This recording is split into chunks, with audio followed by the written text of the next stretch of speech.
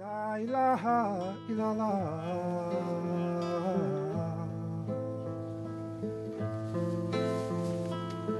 La ilaha illallah.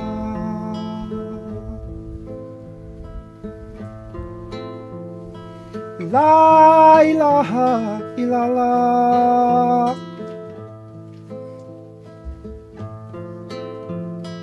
La ilaha illallah.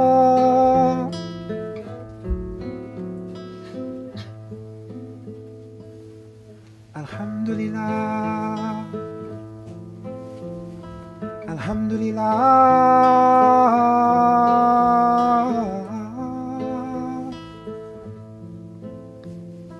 Alhamdulillah.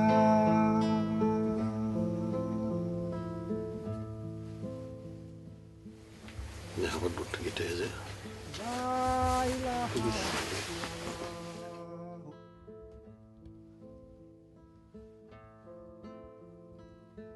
La ilaha illallah. Neither space nor air is the reality. Neither earth nor fire is the reality. If there's only the timeless one, all is Shiva. Which then is the cloud and which is the rain? Question was a question. If there's no distinction between a thought image and the world, if there's no distinction between a thought image and the gods, if there's only the timeless one, all is Shiva. How then could there be a distinction between the real and the unreal?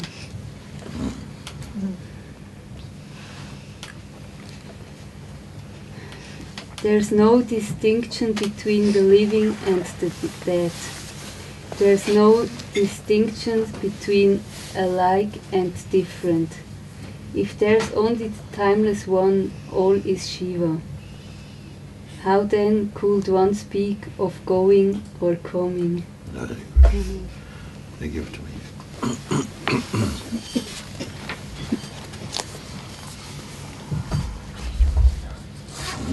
Thank you. It's very good.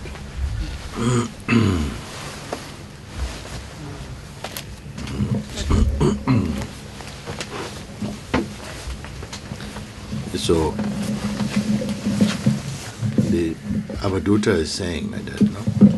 That neither space nor air is the reality. Starting like that. Neither space. Space is the most subtle of the elements. The most subtle. And very often in the higher expressions of in the spiritual discourses, you notice the language is moving away from kind of concrete forms, becoming more ethereal, more light. So words like space and air and the elements, they start to speak only now the elements also. Fire, water, air, ether, space, it is now. Neither space nor air is the reality. Neither earth nor fire is the reality. If there's only the limitless one, all is Shiva. If there's only the limitless one, only the limitless one, all is Shiva. Shiva, pure consciousness. Shiva means pure consciousness, no? So neither here space nor air is the reality. Neither earth nor fire is the reality. If there's only the limitless one, all is Shiva. Which then is the cloud and which is the rain? If there's only the limitless one, you see. Who is he speaking to also? Who is he speaking to? Who is speaking? If there's only the limitless one, must be the limitless one is speaking to the limitless one, isn't it? Otherwise, how this conversation? Who is explaining about the limitless one? The limited one. So it has to be the limitless one is simply uttering like that out of its own joy. The next one, it says, if there's no distinction between a thought image and the world. So he's already speaking, assuming, no, we didn't discuss this. We didn't discuss it, didn't ask you what you think about it. He says, if there's no distinction between thought image and the world, what could it mean like that?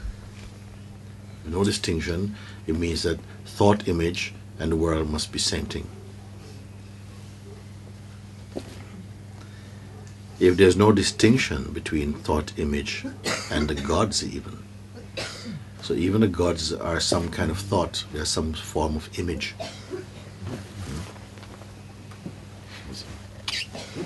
Then some people start to get uncomfortable, you see.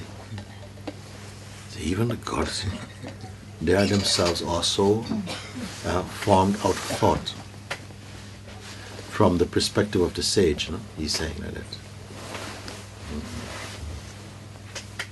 So if there's no distinction between a thought image and the gods, if there's only the limitless one, all is Shiva.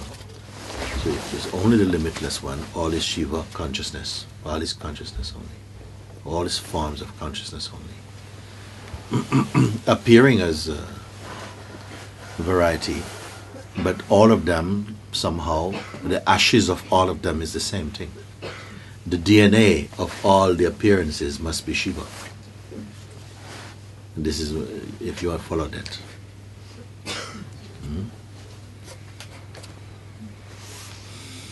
How then could there be a distinction between the real and the unreal? Where would even the notion of real and unreal even? And what's the distinction there?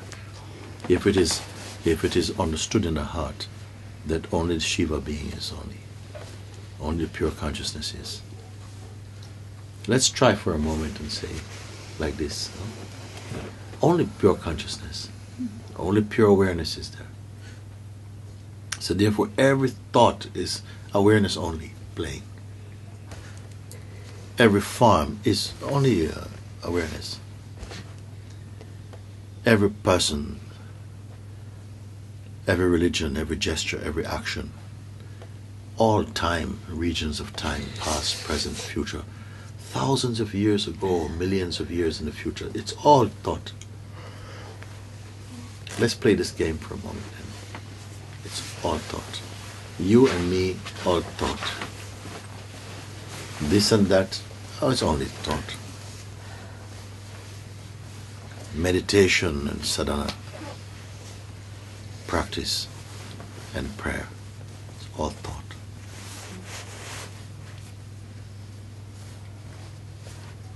Coming nearer, nearer, nearer to God. It's just thought. There's only the limitless one.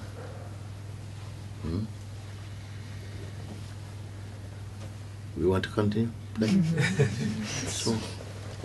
So all play also is the limitless one.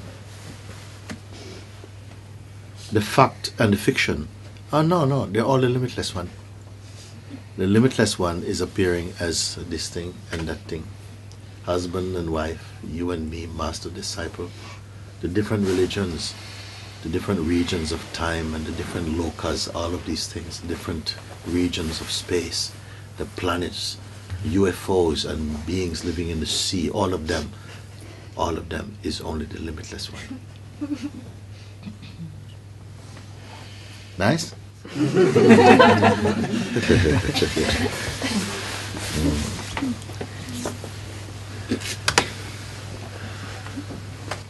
Now, there is no distinction between the living and the dead. There's no, now he also is going, has he gone too far now? There's no distinction between the living and the dead. How can you say that, things like this? Because what is called life is only the limitless one. Death is only the limitless one. It's all thought.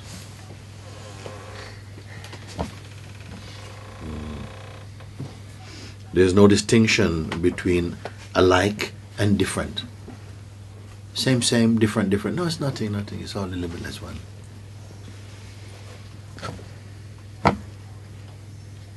This one is very near, oh, that one is very far. No, there's no difference. It's all the limitless one.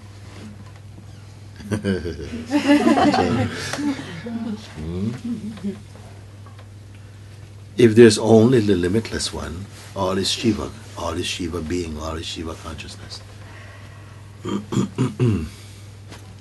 How then could one speak of going and coming, going or coming? So when we say, oh, sometimes I find that when I'm really focused in my meditation and I'm sitting here and there's only the one. Well, there's only the one. Where's the two? Sometimes I feel very near and one with God. Another time I feel so separate. Yes, it's okay. It's all the limitless one playing. Coming and going, living and dying, heaven and hell. Heaven and hell? Heaven and hell. No, it's all the limitless one.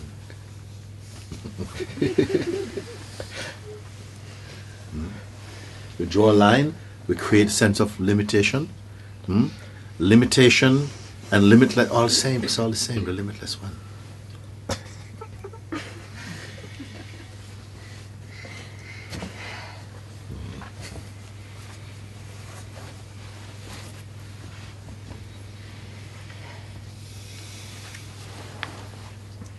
Should we go on? Well, going on or stopping is all the same. It's all the limitless one.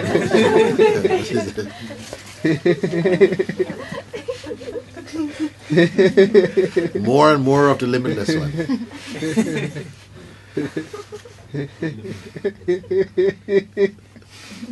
It's a nice game. It's a very nice game, isn't it? Yeah?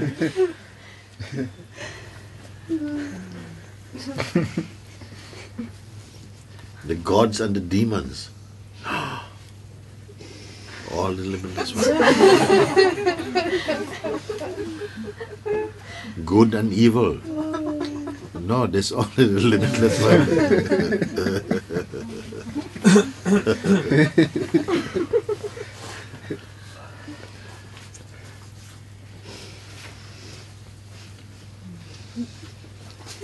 Praising God. Cursing God. Oh no, it's all the limitless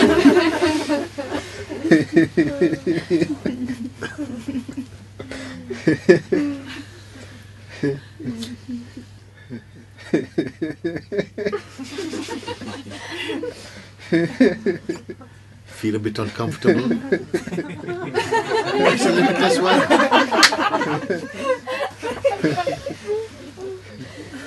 But such things is blasphemy, you know. No, it's a limitless one.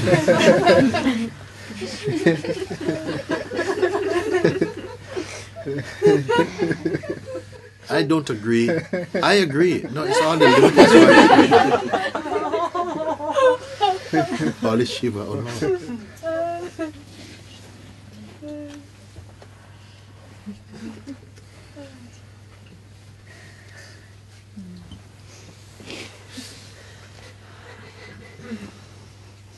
I'm just not able to concentrate.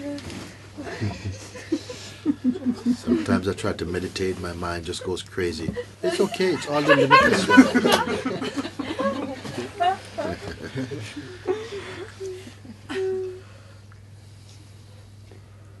I used to feel so close with God. But now I feel like I'm really lost. It's okay. It's all the limitless one.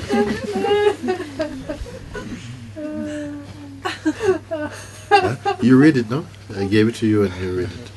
The limitless one read it.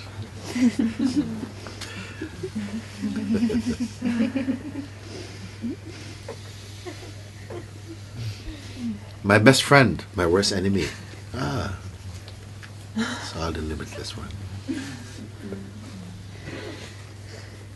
Then what remains with you? The limitless one.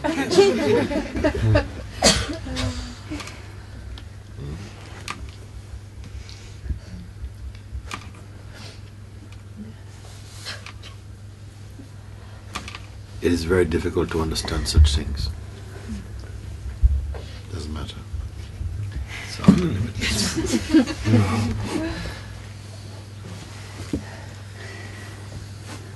You see, when we speak like that, what is the point of the sage speaking like that? Completely nullifies all our fragmented thinking. We feel we have a right somehow because we're in, somehow we say, the domain of duality. Duality, non-duality is? Limitless one.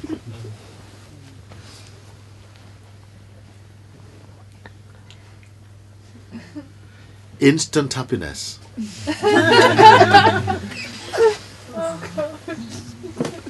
Instant happiness. Because otherwise mind is trying to look, but you don't, that just sounds very nice, but you know that you have a responsibility and you have to try, and it's not easy, Mooji makes it sound easy, but it's not easy. You know how difficult it is. What is it?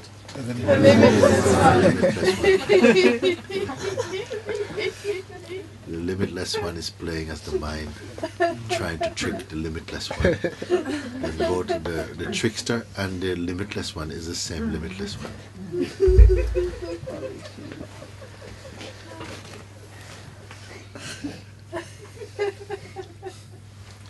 A thought comes, something is wrong with this. Because this is too easy. Oh, this is not my experience. It's okay.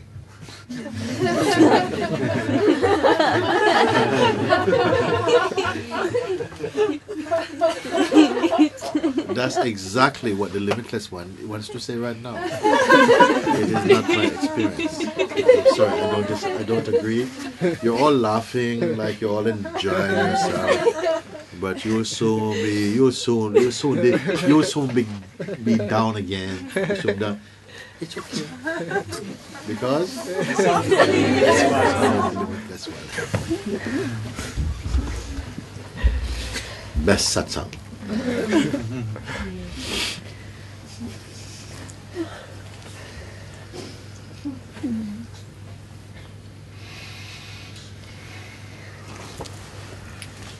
So today, the limitless one inspired. Go and get the Avadhuta Gita.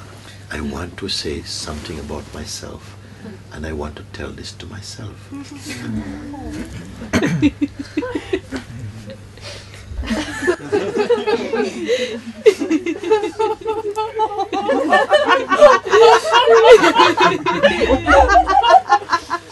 Because it's been a long time that I've said something like this to myself.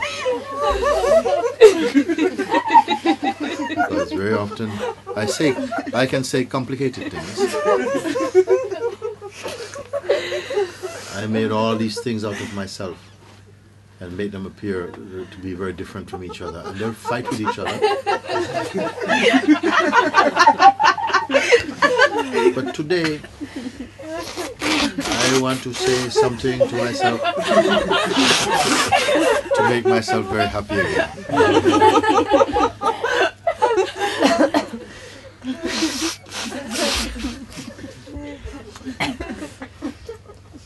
Neither space nor air is the reality, neither earth nor fire is the reality. If there's only the limitless one, all is Shiva. Which then is the cloud and which is the rain? Or any other type? Where is there meaningful distinction? Yes, but a mosquito and a butterfly are very different. Yes. All of them are the limitless. Then mind says, but this is crazy because it leaves me with nothing to do. How can I, you have to overcome. You have to fight, you have to meditate, you have to discern between what is good and what is bad. You cannot just throw some blanket over everything and then say it's all the limitless one.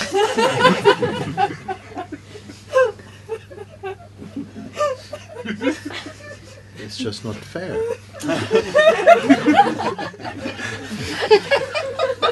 You know how much energy has gone into taking this life so seriously, and you are coming along and talk about everything is a limitless one. Have you no respect for my hardship?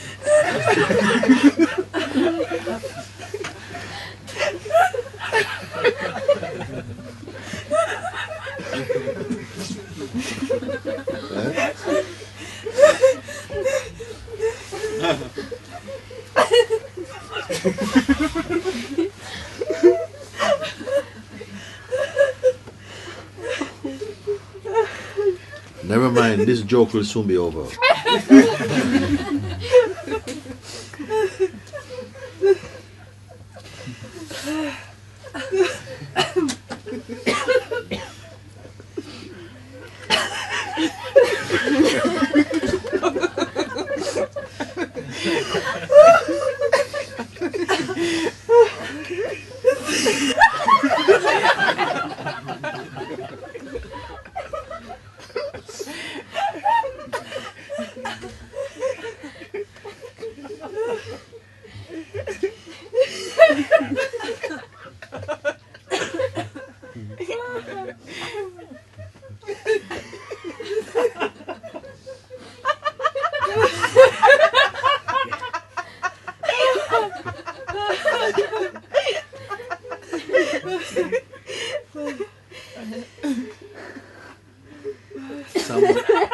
Some get it, some don't get it. But it's all okay.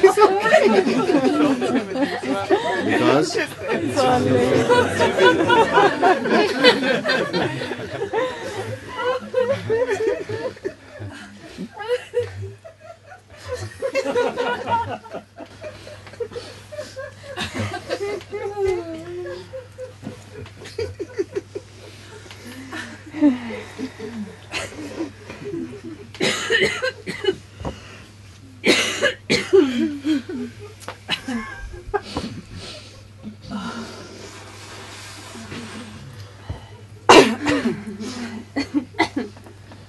I'm leaving tomorrow.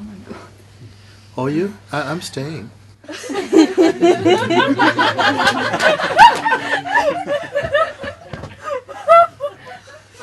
I'm permanent resident. It's okay.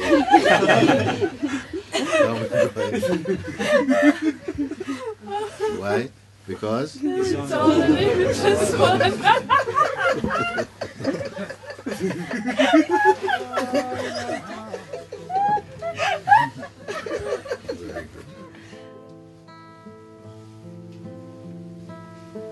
La ilaha illallah.